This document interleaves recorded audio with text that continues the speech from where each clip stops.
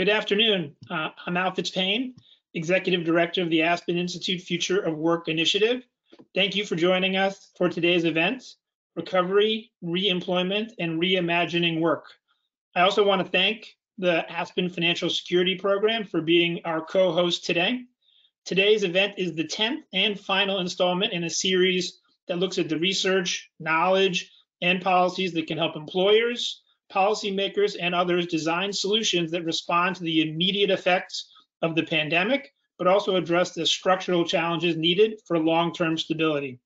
If you haven't had a chance to join the previous events, I encourage you to go to the Financial Security Program's website, where they're available for viewing. Today's event was developed as part of the Global Inclusive Growth Partnership, a collaboration between the Aspen Institute and the MasterCard Center for Inclusive Growth. We're fortunate to have Shamina Singh with us to kick off today's discussion. Shamina is the founder and president of the Center for Inclusive Growth, the philanthropic hub of MasterCard. Shamina's career has spanned the public and private sectors, including senior roles in the White House and Congress, as well as with Nike and Citi's Global Community Development Group. I mention this because the issues we're discussing today require thinking not just from policymakers or from business, but across sectors to develop solutions to build an inclusive future of work. Thank you, Shamina, for your partnership and for joining us today. Thanks, Al, and thanks for everybody. Thanks everybody for joining this call on I think what is one of the most important topics that we can be speaking about today. As Al mentioned, the Global Inclusive Growth Partnership is the collaboration between the MasterCard Center for Inclusive Growth and the Aspen Institute. Over the course of 5 years and across 5 work streams, our collaboration will produce knowledge, insights, and convenings that highlight and dissect the stark economic inequalities at home and abroad, and chart pathways forward for not only corporations, but policymakers and community leaders alike to implement comprehensive change within their sectors that address these challenges. You know, at the Center for Inclusive Growth, I think it's important to point out that our work in this area has really focused on people-centric, tech-enabled solutions that empower workers to control and manage their benefits regardless of where they live, who they work for, or how they work. And this has meant a journey for us that's not only combined innovation, but also, as you'll hear from our next speaker, policy leadership. But the truth is, innovation isn't waiting for any of us. From companies like Catch to Aaliyah to Merit America, Opportunity at Work, it's happening. We need to use these platforms and these opportunities to get together to galvanize action, to combine forces, to lead these calls with a sense of what we do next, if not a specific plan, at least the notions of a partnership and a plan to move forward. The work is in motion, and the future of work, as we all know, is now. It's my pleasure now to introduce our next speaker, our keynote speaker, Congresswoman Lisa Blunt, Rochester, who represents Delaware in the U.S. House of Representatives. In addition to her role as Assistant Whip for House Leadership, she serves on the House Committee on Energy and Commerce and also founded the bipartisan House Future of Work Caucus earlier this year. Prior to her election to Congress, Congresswoman Blunt Rochester served in a number of key roles for the state of Delaware, including Secretary of Labor and as the CEO of the Metropolitan Wilmington Urban League. She became involved with the Aspen Institute through her role on the Future Work Initiative's National Advisory Council. Due to the congressional calendar, the Congresswoman recently pre-recorded this conversation with Al Fitzpaine in order to join us virtually today. Thank you, Congresswoman. I'll hand it over to you.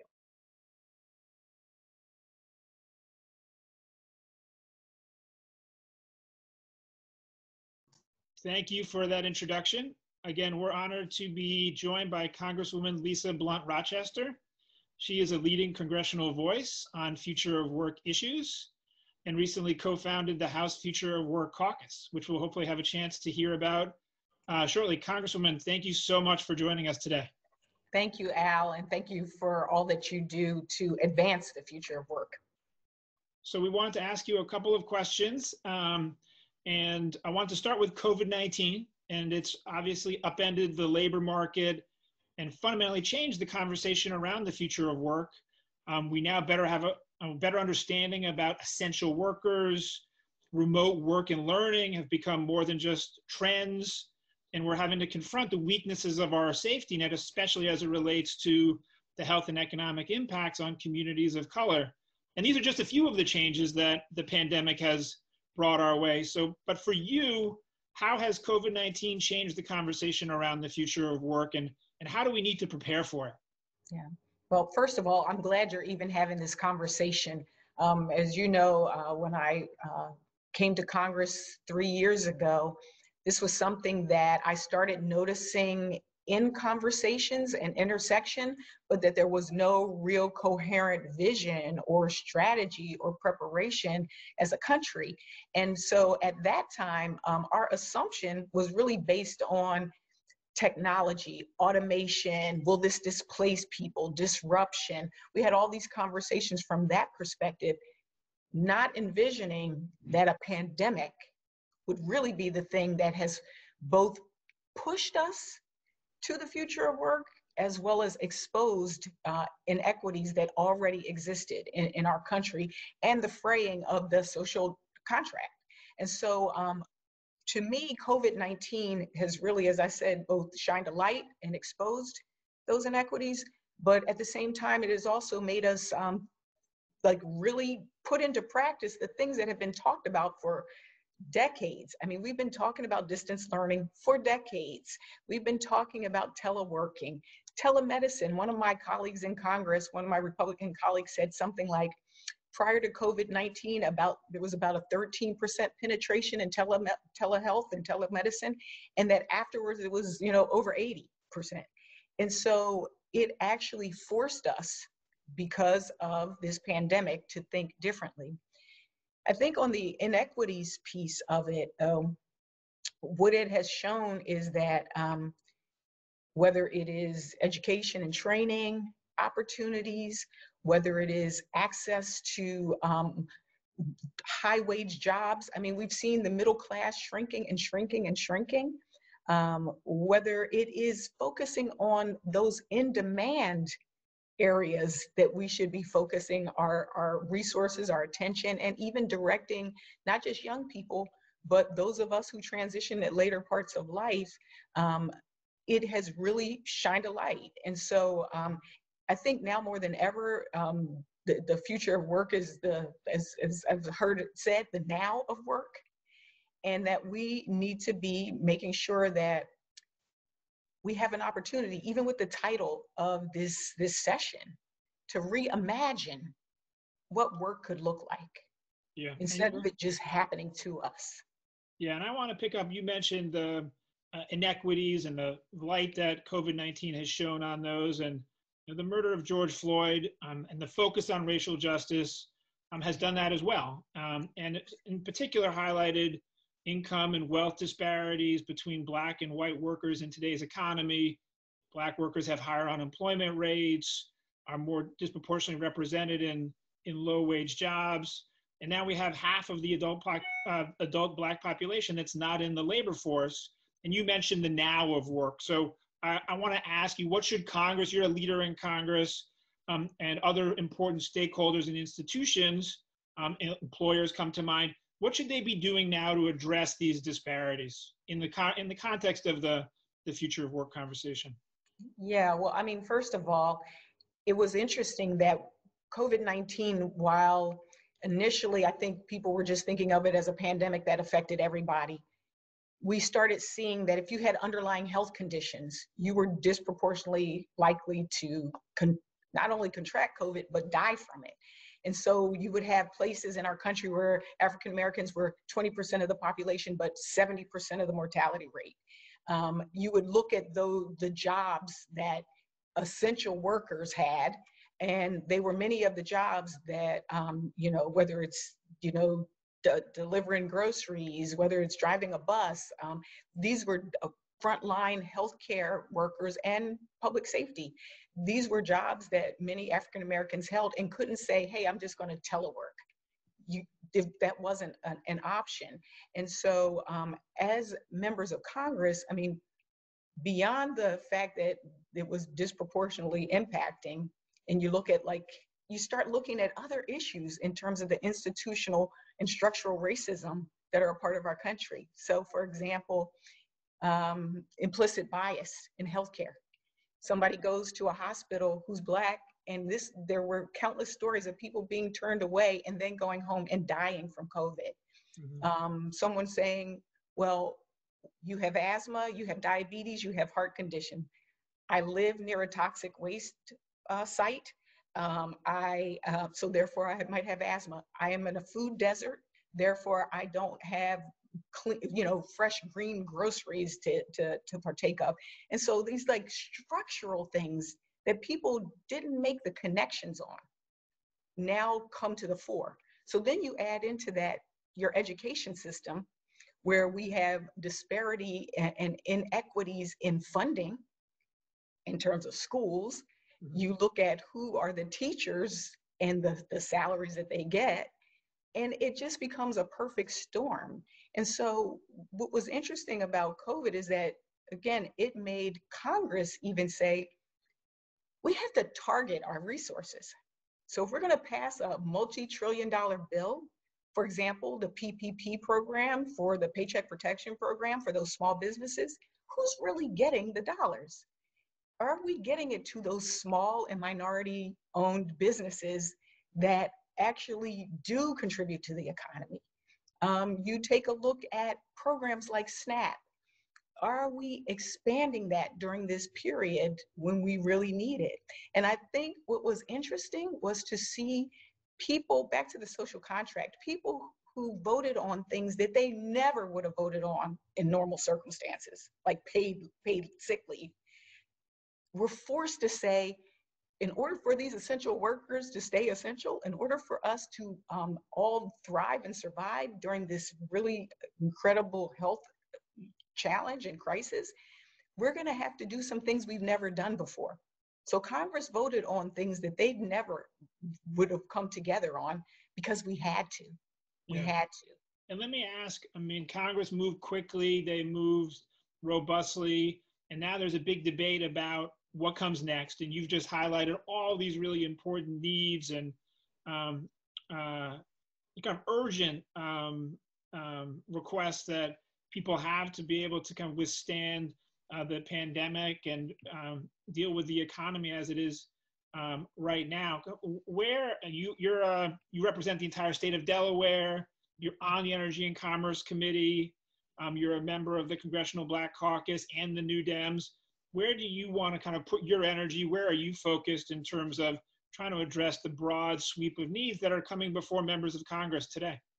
Yeah, I mean, as you mentioned, I'm both in the New Dems, which is the business friendly, but I'm also in the Progressive Caucus as well as the Women's Caucus and the Congressional Black Caucus.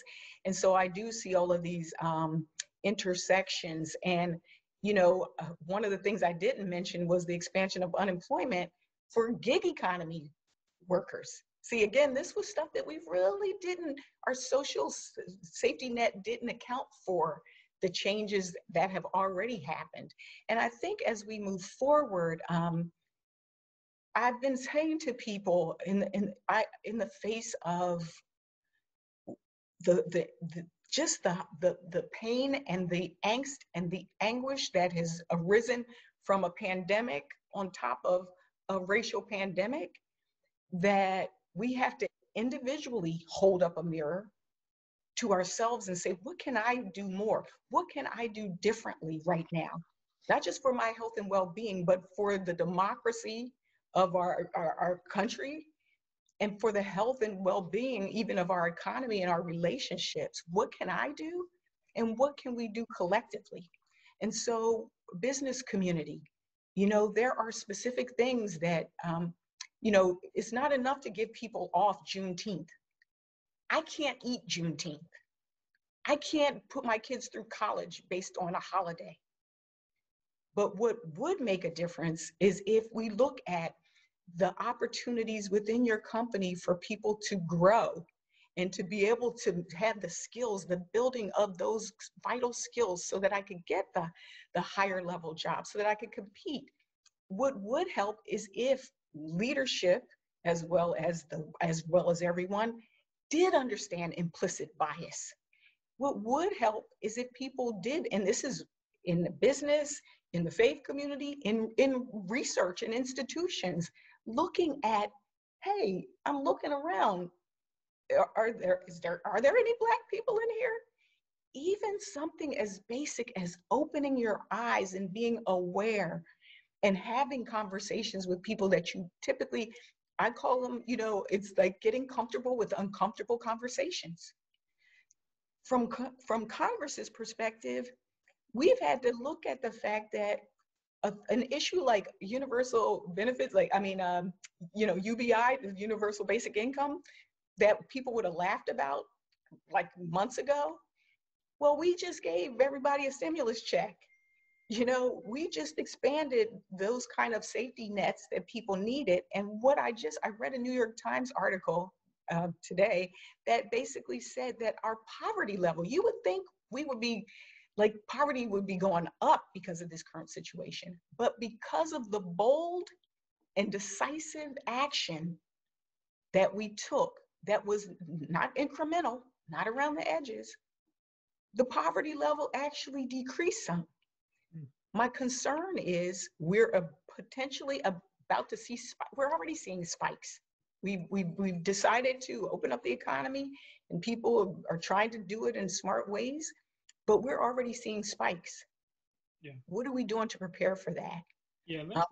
I could go into a whole like specifics in terms of like how we can target our money, how we can work with HBCUs, what benefits should continue to be broadened and expanded, not contracted. Yeah. in a new economy as we reimagine. There's lots to do. And even an infrastructure bill presents opportunities for us. Where are we going with infrastructure? Well, that's a good, maybe last question for you. And, this question of how do we move from recovery to rebuilding? We have over 40 million people who have had to file for unemployment. Many of them probably won't be able to return to their prior job. You mentioned the important role of education and training in terms of helping people develop skills and opportunities. Obviously, that's not the whole answer, but it's a part of the answer. And so, how are you thinking about the role of education and training in terms of helping people adjust to the shock of what's happening in our labor market today? Yeah, well, first of all, I know that the Education and Labor Committee has put forward a bill called Relaunching America's Workforce Act. That bill really kind of reinvests more dollars in some of the existing infrastructure that we have, whether it's focusing on community colleges, whether it's focusing on career and technical education, and making sure it's tied to like the demands for what we need right now. But I do think there's sort of long-term and short-term as it pertains to education and kids. I mean, broadband internet, what we have seen is that it is, as Jim Clyburn says, it's the new electricity.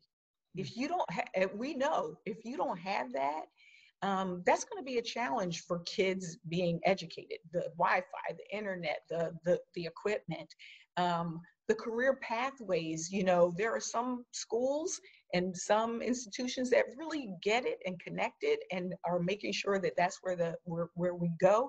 And then just even the equity and funding.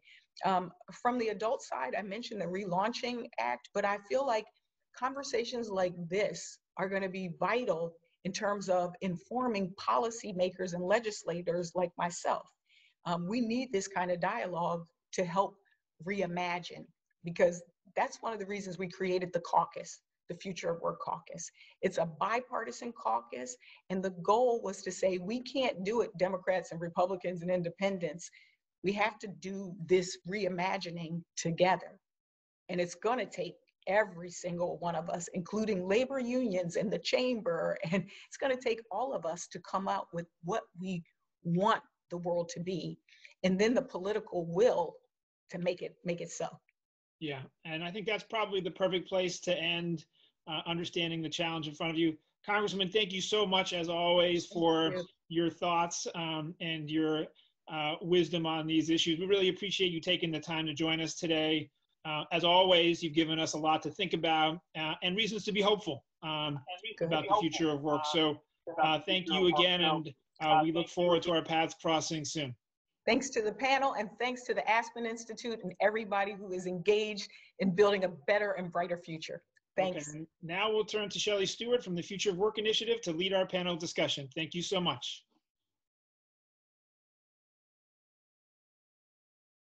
Thank you, Al. Good afternoon. I'm Shelley Stewart, the Associate Director of Research with the Future of Work Initiative.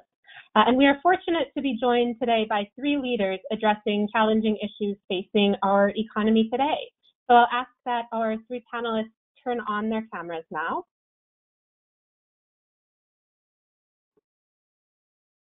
Excellent. So Dr. Ifeoma Ajunwa is a sociologist and legal scholar, currently Associate Professor of Labor and Employment Law at Cornell University's ILR School.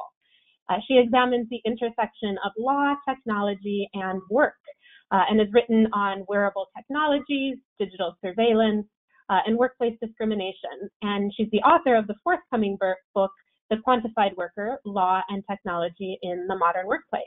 So I'm excited for that one to come out. Dr. Anmal Chadha, also a sociologist, is a research director of the Equitable Futures Lab at the Institute for the Future.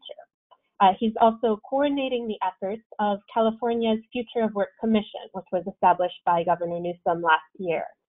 His background bridges research and policy focusing on addressing economic and racial inequality and job quality. And last but not least, Rachel Lauder is the Executive Director of Working Washington, a workers' organization in Washington State that advocates for fair working conditions, and also of the Fair Work Center, a legal clinic for workers in Seattle. Working Washington was behind Seattle's first in the nation $15 an hour minimum wage. Rachel has a legal background and worked in the mayor's office in New York City before joining Working Washington.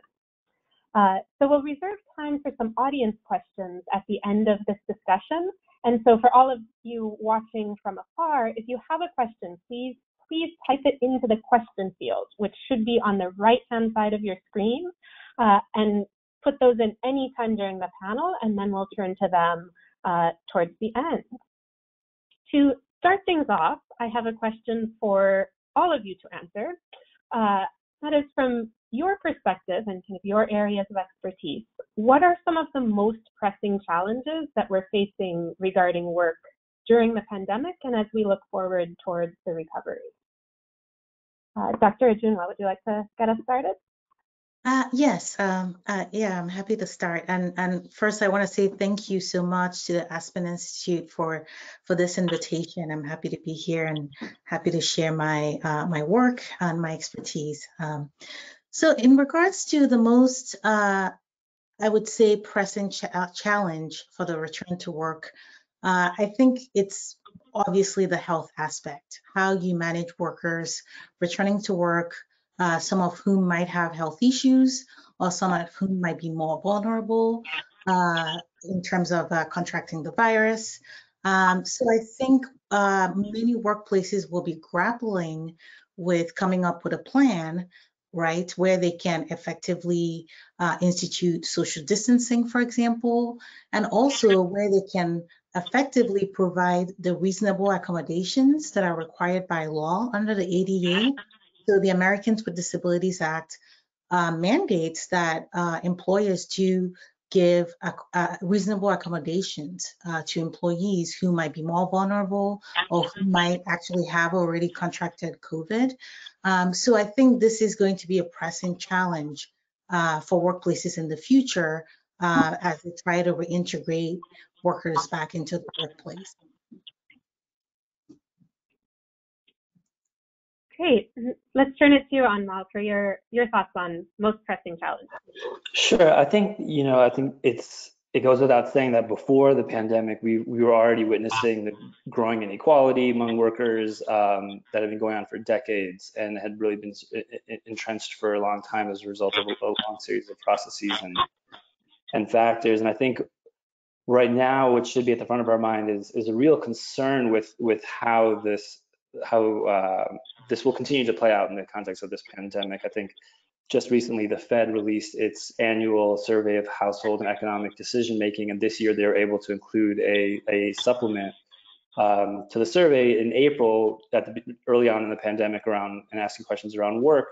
And the data there is really striking and showing this really stark divide between one group of workers who's able to work from home, who's able to sort of continue almost uninterrupted, continue to receive their salaries and their incomes. And at the same time, essentially saving a lot of that money, right? Because so much of the economy is shut down.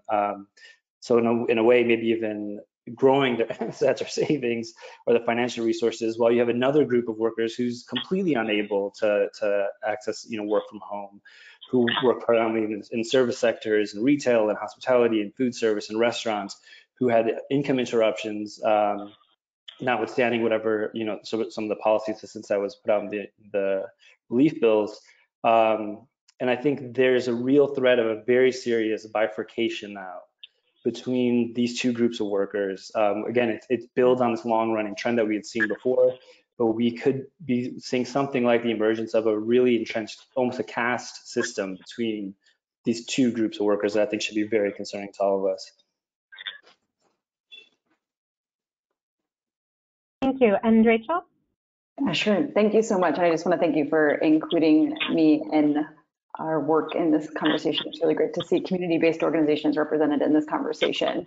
I want to say that I think it's difficult to overstate the devastation of the economic crisis right now and how much our safety net and income support systems have failed to meet the moment. Economic security is deeply tied to public health. If people are not making money or don't have access to income support, they're going to go back to work. So for example, we've heard a lot from folks who are starting to take on gig work because they can't get unemployment insurance benefits due to either a failure of the system or historical and structural exclusions from unemployment insurance. So all this risk is being shifted onto workers.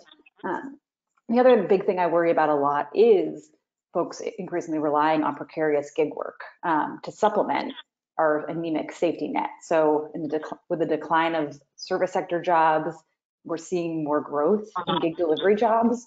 And what does that mean for the economy? Is that shift permanent?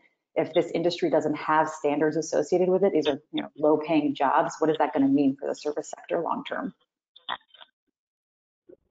And I wanted to add to Anmol's point about the bifurcation on creation of classes, within the workplace, because I think that actually touches upon also racial inequity that is, I think, going to be further exacerbated by the pandemic. And just to give some stats, less than 1 in 5 Black Americans are able to work from home. And when it comes to Latinx, it's actually only about 1 in 6 that are able to work from home. So you now see this divide, right, of people who can work comfortably from home and still receive their salary and still be able to contribute to the economy, still be able to provide for their families, and then people who just cannot work from home, and as a result, either forced out of the workplace because of restrictions or are forced to be on the front line of the pandemic and therefore will contract the virus at higher rates. So that is an issue that I think as a society we do have to think about. And of course, I think there are definitely certainly many ways we can mitigate the cost to those people who can't work from home. This includes things like providing proper personal protective equipment, PPE, for frontline workers. And, frontline workers don't mean just people who are in hospitals, right? It's not just the nurses, the doctors, the janitors, the nursing assistants.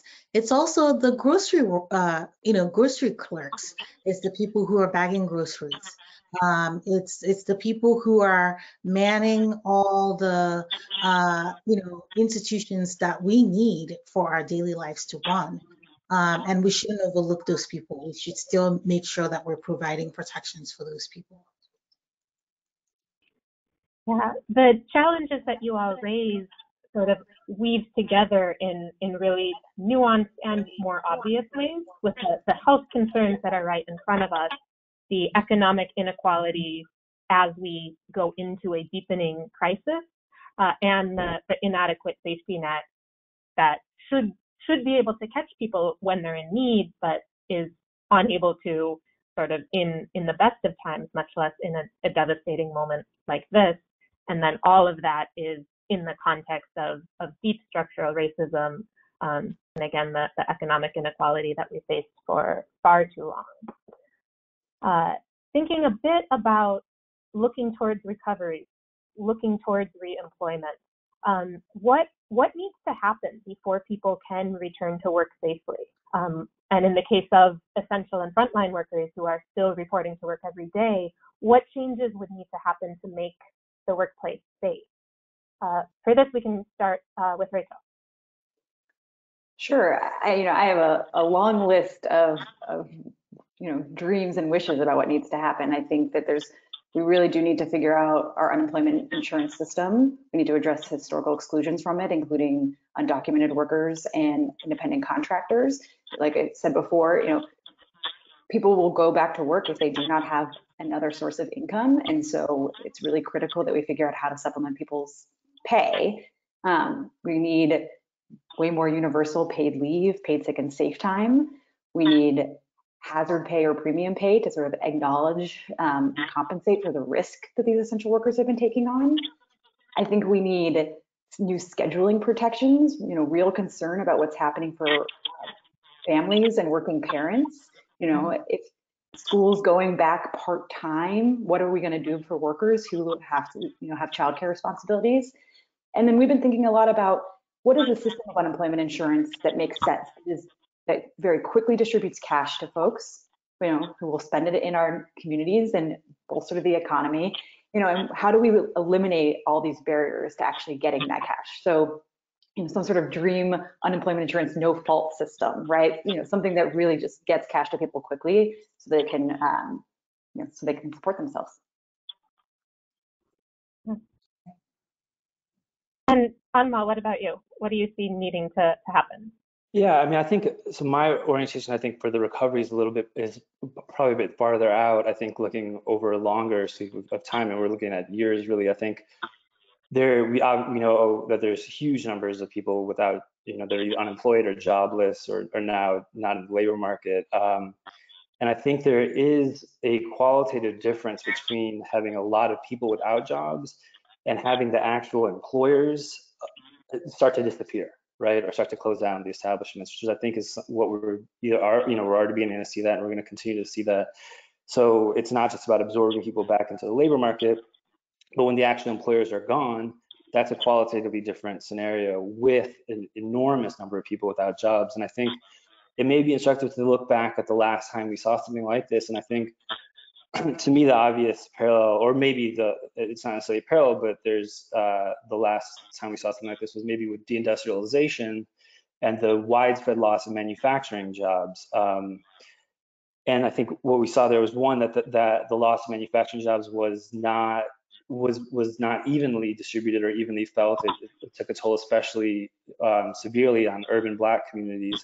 And I think it's also important to see not just the economic effects, but there's a really important, influential book by William Julius Wilson about this specifically, and it's called When Work Disappears, right? And so what he found, looked at the sociological implications of this economic shift, and what he found was that you had this job loss was concentrated spatially in certain neighborhoods, and that you ended up with neighborhoods with large numbers of people without jobs, and that being in a neighborhood with whether you yourself have a job or not, being in a neighborhood where many other people don't have jobs is very different than being in a neighborhood where most of the people continue to have jobs. and that it creates a whole cycle of spatial concentration and reinforces disadvantages. And then just being a child growing up in that neighborhood, being in two different neighborhoods is so different. And that then leads to what we see today with a lot of the research that Raj Chetty has been doing and has been getting a lot of attention for. But that really comes out of that earlier work, looking at the sociological implications of this disappearance of work. And I think that that's something, I don't know exactly what this is going to look like, but we know that it's not just a matter of X million people without jobs, that there's going to be real serious sociological implications beyond just the sheer number of people without jobs. And whether that's, we know that obviously there would be some sort of spatial concentration as well. That's not going to be even. Low-wage workers tend to live in lower income neighborhoods around each other. So you'll have similar, we may have similar things where we have neighborhoods with large numbers of people without jobs, with disappearing income and increasingly precarious work. And so I think that can set off another course of reinforcing disadvantage that, from deindustrialization, we've been seeing this now for the disadvantage being perpetuated throughout generations. And I think it'll be crucial not to just focus on the acute impacts of this pandemic, but to start to look forward ahead to the coming years as well. Right. Yeah, and to pick up that thread from Enmal's comments, if some of you read the New York Times today, you noticed that there was a story about how what hospital you go to is very indicative of whether you would survive COVID or whether you would even develop complications because of the kind of care you would be able to receive. And this really speaks to the inequality we have in American society in terms of neighborhoods and in terms of, residential segregation, such that, people in, lower socioeconomic neighborhoods have had their disadvantages really compounded by this pandemic. So I do think, as we're thinking of recovery, the government, and this can be state government, this can be federal government, could think about how to shore up resources in these types of neighborhoods, right? Whether it's, shoring up resources for the hospitals, whether it's shoring up more aid for families as we go through this crisis, but just really making sure that those families who are already behind don't fall further behind because of this crisis. I think that's really important. And I think, going back to Rachel's points, I'm glad she mentioned hazard pay, because I think this is really an issue of fairness and something that we do have to think about in terms of essential workers and frontline workers. But I think we do also want to maybe reintroduce the conversation around a universal basic income, right? Because if people are out of work through no fault of their own because the employer has left, right?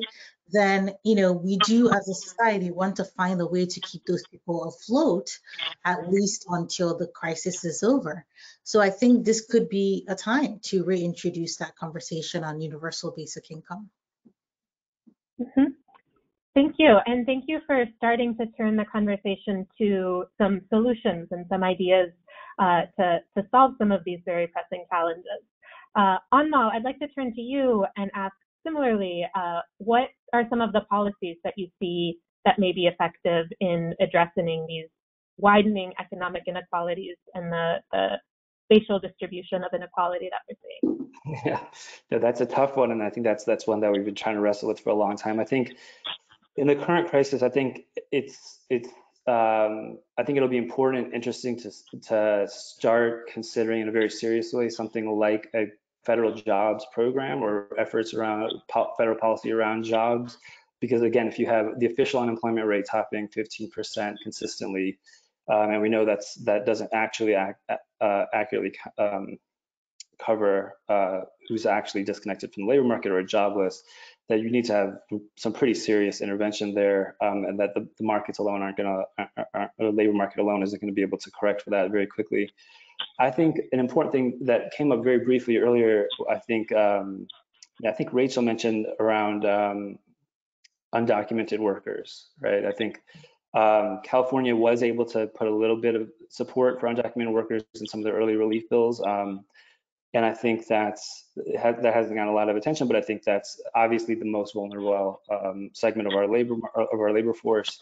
And there's a broader economic argument, of course, for, just making sure that the people who are working or who have been working are continuing able to support their families and just survive during these times. But I think that as we focus on the people who need the help the most, I think that's a group that I think it'll be really interesting to see how those conversations play out around like deservingness and plays an important part in targeting some of those programs as well. Great, thank you. And I'll just remind our listeners and viewers that you can go ahead and be entering your questions because we'll be turning to those soon. But before we get there, Rachel, I wanted to ask you about the role that workers have and the importance of building worker power in addressing these challenges that we're talking about. Sure, yeah. Our theory of change really is that the only way that we're going to make any of this happen in work is if workers are at the center and lead this conversation, and that requires organizing workers. And organizing workers is expensive, it takes time, but it's sort of critical to ensuring that we have both lasting policy change, that we hold our decision makers accountable, and that those rights feel real to folks. We just passed in Seattle 2 really exciting laws related to the gig economy. A paid sick and safe time law that we think is the first law in the country that's sort of specifically designed for gig workers to have paid sick leave, and a hazard pay law for app-based food delivery workers, food and grocery delivery workers. And that wouldn't have happened without us organizing gig workers, right? I mean, we organize and talk to thousands of gig workers, and we do it digitally. We find folks online, but then we talk to them one-on-one, and now obviously all digitally. But we wouldn't have been able to make those policy changes without those folks, those worker leaders, showing up, testifying before the city council, talking to their elected officials, and advocating for change. And so it's both making new laws and pushing the conversation, but then it's thinking about, what do new forms of worker voice look like? Standards boards. We have a standards board in Seattle and for domestic workers, and that's allowed us to really surface like what are the issues related to COVID right now? Like what are some of the enforcement issues, health and safety issues? Creating permanent structures where workers can have more voice feels really critical to any of this work. Yeah, it's exciting to hear about some of the on-the-ground changes that are happening and addressing some of those challenges that we opened with. Ifeoma, I wanted to turn to you to ask about workplace technology, which is something that you've thought more about possibly than anyone else, and especially the relationship between workplace technologies, those we might be seeing introduced to help enforce social distancing, and their relationship to inequality, and how they may intersect with some of the inequality-related challenges. Yeah, thank you very much for the question. So I've written about, workplace surveillance of workers. The title of that paper is Limitless Worker Surveillance. And I've also written about wearable tech in the workplace, and that's looking at algorithms at work is that title. And, from my point of view, it is completely reasonable for employers to want to surveil workers to prevent COVID spreading in the workplace. This is completely reasonable. This is in line with public health, policies. I think the issue is, what types of technologies are used to effectuate that type of, worker surveillance, and also how the data from those technologies are treated. So currently in the United States, there really aren't many laws protecting workers in terms of how much data can be collected from workers and also how that data can be used. As I've written for the Harvard Business Review, a lot of worker data actually ends up getting sold once it's collected without even the knowledge or consent of the worker. And I think this actually is quite a problem, particularly when you now have sensitive health data involved. So I think for companies who are, undertaking to use several types of technologies to effectuate social distancing or measuring temperatures of workers and things like that. I think those companies really do want to come up with an ethical plan, right? Because even absent, federal regulations, companies should, I think, observe ethical protocol, should observe ethical guidelines in how they are collecting data from workers and how they're protecting that data, and also how that data might be used. So I think it could become problematic when data that is collected under the guise of public health is then used for discrimination, right? So if it then becomes that workers who have contracted COVID are permanently barred from the workplace, that could be a problem, right? Or if certain ethnicities are deemed to be higher risk because of their higher risk rates of infection, and then also are barred from the workplace because of this, this is also problematic.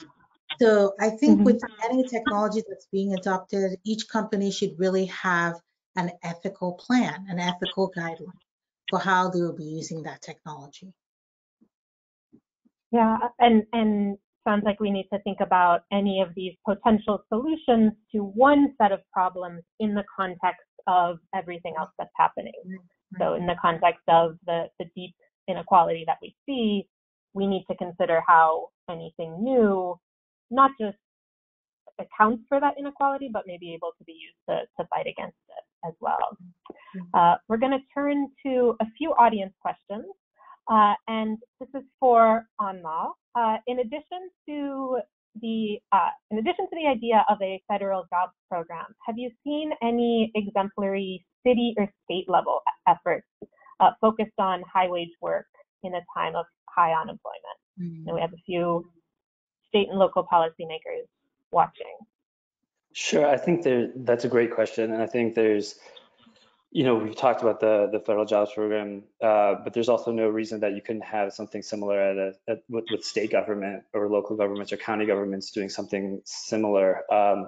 But I do think that it's an important question, and I think the context for it is right. So even before the pandemic, what we saw was this, what I think was a real crisis in job quality.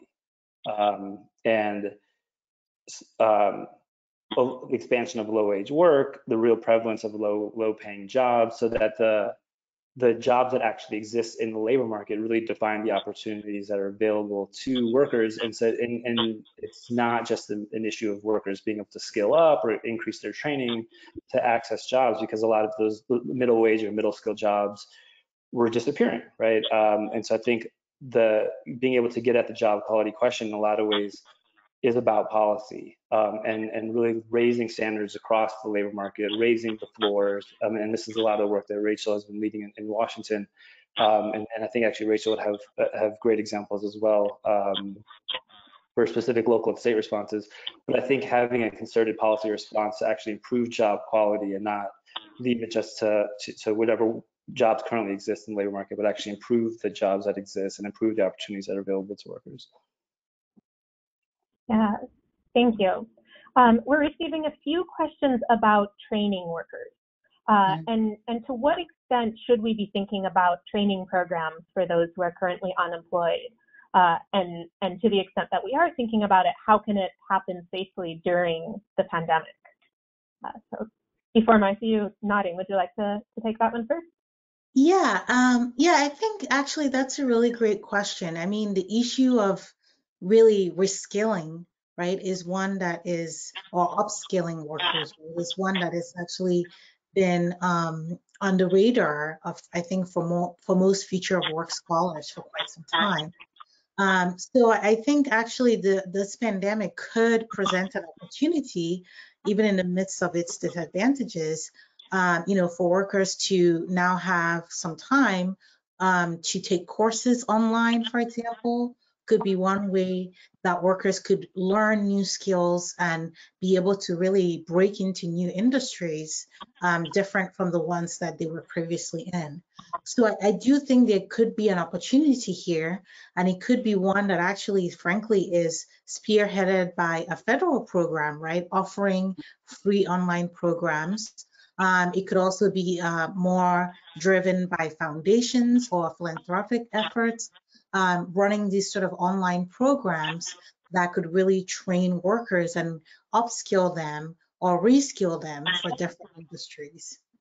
Yeah. Thank you. Rachel or Anmal, did you want to weigh in on training?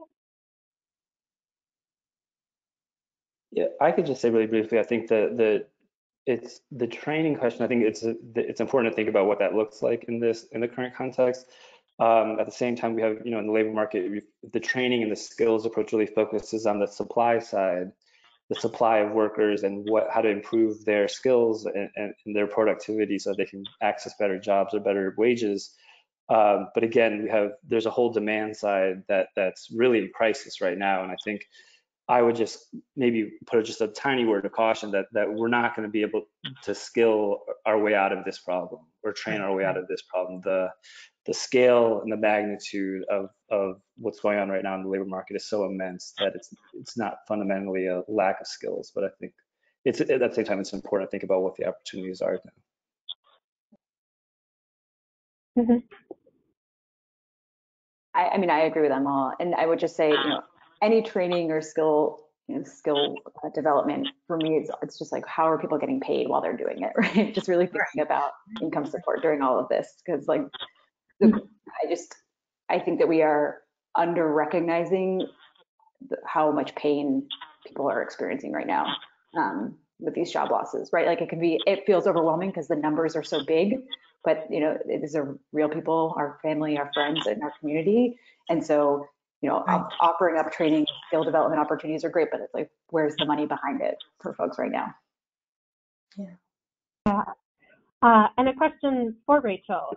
We have a question from a communications professional who shared her experience as a consultant and the idea of risk getting shifted on to contractors in our labor market. And you've spoken about gig platforms, but what could be done to support contract workers who are having hours and jobs cut by employers right now? So, I mean, there's many different layers of independent contractors, right? Or there's lots of different kinds of independent contractors in different industries, right? So there's lots of things that are, temp workers, sort of more what we could consider more traditional independent contractors, gig workers. I think different things are happening in different subsets of this industry. So, for example, in gig work, Uber and Lyft drivers have seen huge reduction in hours because people are not getting, not taking ride sharing, not using ride sharing apps. And so those folks have been trying to get unemployment insurance, and it's been a huge problem, right? So thinking about the historical exclusions of unemployment insurance for independent contractors is I think one of the big fights that's going to have to happen in the next year. And we address some of that on the federal level, but we have to make sure that we sort of continue that, and through the states make permanent change in our system so that gig workers and independent contractors have access to UI. I think that's one of the big ones.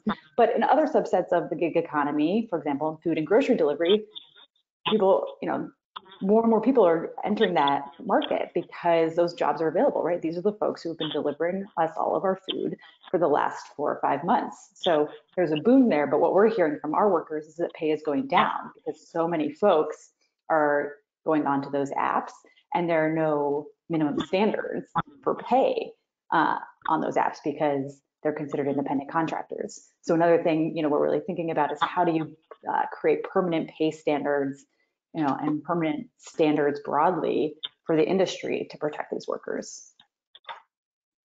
And as we get towards the top of the hour, a closing question for each of you. If we think about work 5 years from now, how might it be different for the better? We've talked a lot about challenges, inequalities, and problems, but if we think optimistically towards the future, how might it be different? And what is one policy priority that may be able to get us there? So, Anna, let's start with you. Sure, I think this is a great question, and I think you're exactly right that the challenges can seem so overwhelming. So I think it's important to also look see what opportunities there are now, and I think there's there may be a really valuable opportunity opening around this concept or idea of essential workers. This is enter now into this is a really common language now, and people have a sense of what that means and who's included in that, and are expressing their appreciation, for essential workers. And I think there may be an opportunity to, looking 5 years down the line, to where right now, as has already been mentioned, essential workers include a lot of low-wage workers, a lot of low-paid workers. We also know that these are jobs that are going to be growing, especially in care work and other jobs, but face a lot of challenges, not just in wages, but also in terms of the precarity of the work, the the lack of traditional employment relationships, the lack of basic employment protections for a lot of this work. And my hope is that this focus and appreciation for essential workers and essential work gets translated into actual policy changes that improves the conditions of that work. That won't happen by itself. That has to actually be, again, translated into meaningful action, beyond the celebrations every evening for essential workers, which I think is great, but it does need to, on its own, won't necessarily result in policy change without deliberate, explicit action. Rachel? Yeah, I agree with that. I think that, I hate to say it, we've been reflecting a lot about, as a workers' rights organization, how we haven't been focusing on the unemployment insurance system and income support broadly and its relationship to work and, and good paying jobs.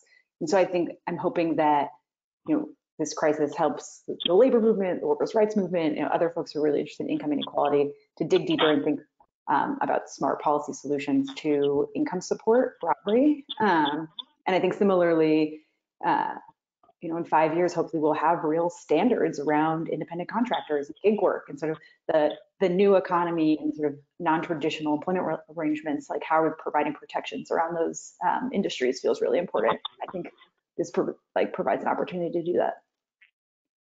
Great. And Ifeoma?